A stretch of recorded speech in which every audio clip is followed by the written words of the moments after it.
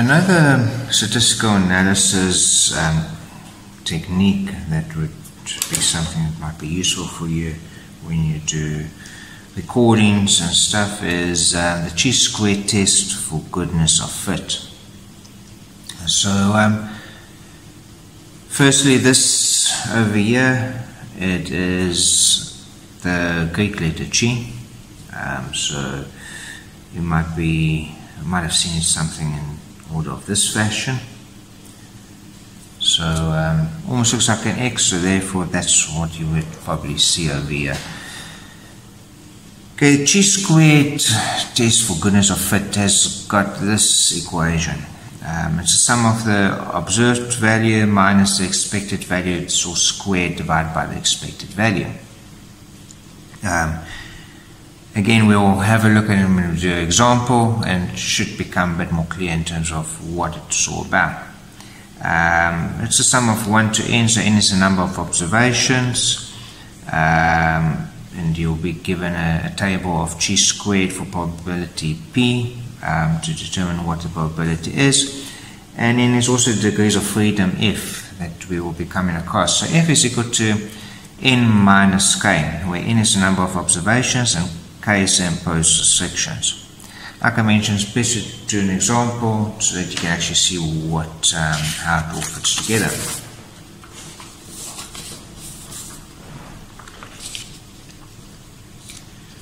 So two dice are rolled 100 times.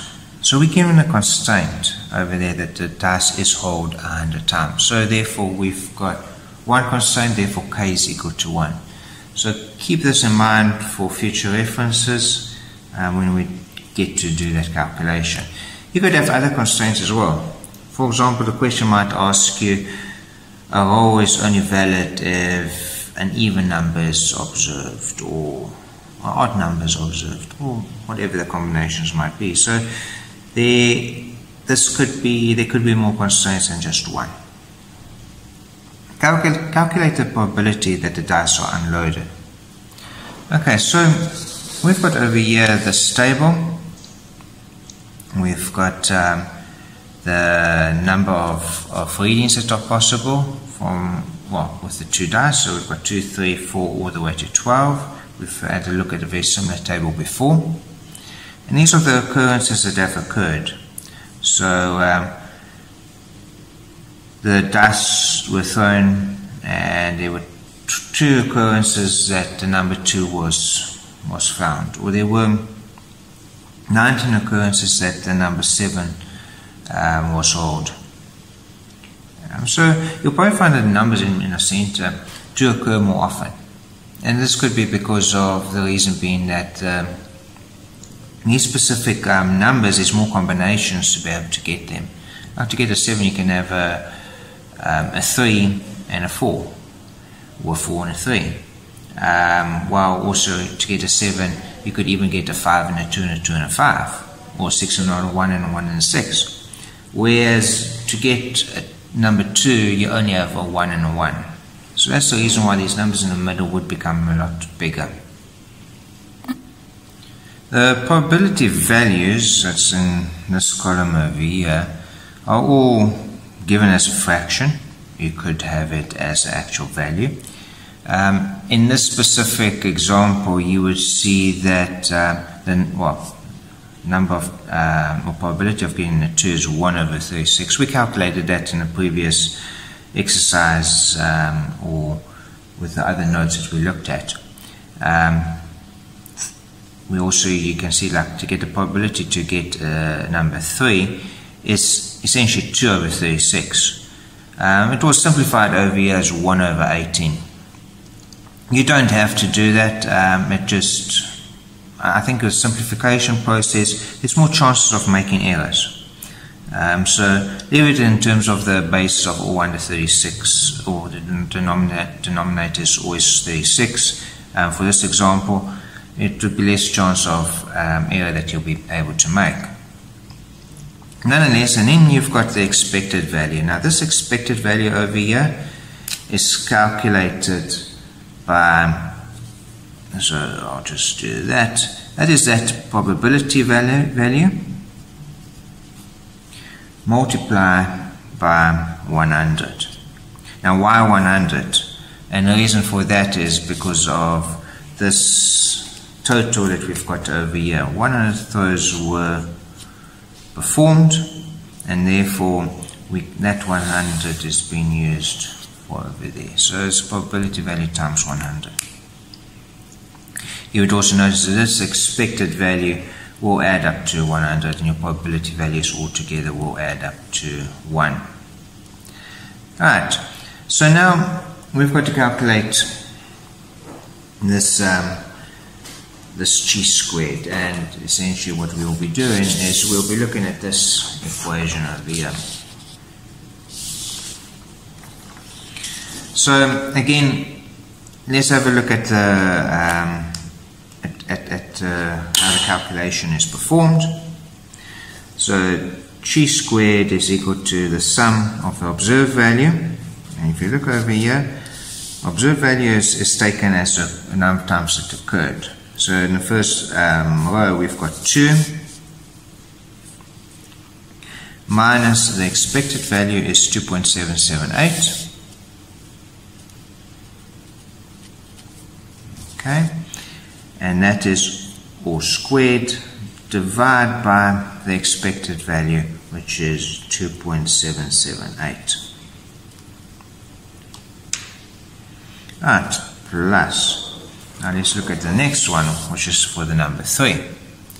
So the number of occurrences was 3. So we can say that's plus 3. Sorry, minus over there. The expected value to get a number 3 is 5.556. So 5.556. That's all squared, and that's divided by the expected value of 5.556. Plus, let's look at the value for number 4. So, number of times number 4 occurred was 9 times. So we've got 9 minus the expected value was 8.333. Okay, so it's 8.333. That's all squared divided by 8.333 plus. And you're going to do this for the rest of the values over there. I'm not going to do this. This can be in the exercise that you can do to sort of see if you are following the correct steps. But you'll continue it all for up to the 12th roll or number that was possible to roll. And once you've all done this and you've added it up together, so we'll put dot dot dot dot dot dot dot, and we'll do the last one for the number 12. So the number 12, there was 1 occurrence that happened, so it's 1 minus, and the expected value was 2.778. 2.778. That's all squared divided by 2.778. And therefore your final answer will then be equal to 3.842. Okay, and that's the same as the value that I've got over here. Okay, so now we've calculated the chi-squared value. But what does this mean? What do we do with it? Okay, so the next step we've got to do is we've got to actually look at now that we've calculated this chi-squared value, we've got to look at what if is. Now remember, if we calculate it over here, that's the number of degrees of freedom. Let's calculate from n minus k. Now if you remember looking at this table and also the previous examples that we looked at, n was the number of times or the different type of different possibilities we were able to get. And we said that it wasn't possible to get a number 1 rolled with 2 dice. So therefore you've got 11 different possibilities of the dice to be rolled over here. So therefore n is equal to 11. And that's where it gets over here. Keep in mind as well, we had to look at the constraints over here in the question. We had one constraint because the dice was rolled 100 times. So therefore k is equal to 1. So we placed the 1 over there for the value of k. Okay, so therefore F is equal to 10. Right. And so, yeah, let's just have a look at, for reference purposes, remember that chi squared was equal to 3.842. Okay, so those are the two values that we're going to be now looking at. Now there's this chi squared probability value table that you can then refer to. I always joke that you've got to know this table for the exams, but this is something you'll be supplied with and you'll be able to refer to in different examples. Okay, so if you look at this table, you'll see over here on the first column, it's got the values for the different number of freedoms, or the F values. You'll see in the first row, we've got different probabilities that are indicated over there, and then we've got all these numbers in between. Now these numbers that are in between over here, these are chi squared values. Okay, so the first step we've got to do is we know that F is equal to 10. We've calculated that. Okay, so F is equal to 10. We did that calculation. So we come down over here and we realize that F is equal to 10 in this specific row. Okay. Now, next thing we've got to do is we've got to look at our chi squared value. Our chi squared value is 3,842.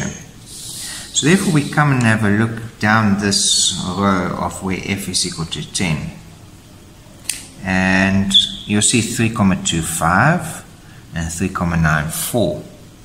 So 3,842 is between 3,25 and 3,94. So we know that in between that section over there, we will have a chi squared value of 3,842.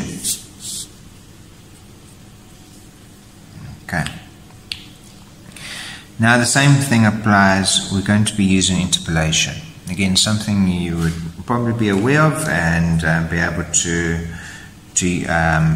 know how to use it. And we will use interpolation to determine where 3.842 fits in this region over here. So we'll have that ratio over there, and we will correlate it with the ratio over here. Now keep in mind, the chi squared value over here is increasing as we go in towards the right hand side. Yet the probability is decreasing as we go into the right hand side. So we know that 3,842 is probably going to sit around about, if we had to use some linear system on this red line, it's probably going to sit around about over there between those two numbers, which will correlate to sitting around about over there between 0.975 and 0.94.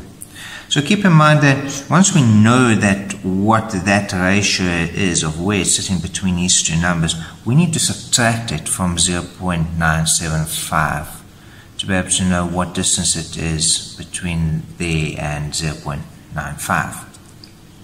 Okay, so again, the exercise that I'm going to leave you to do to see if you're able to do the calculation correctly. But when you do it, you will find that the probability is equal to 0.954. Okay, and that will be your final answer for this specific question. Give it a try, see how, if you're able to calculate it.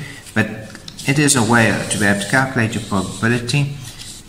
There's a few factors you just have to keep in mind when doing this. The first is that you need to look at this number of occurrences and expected value.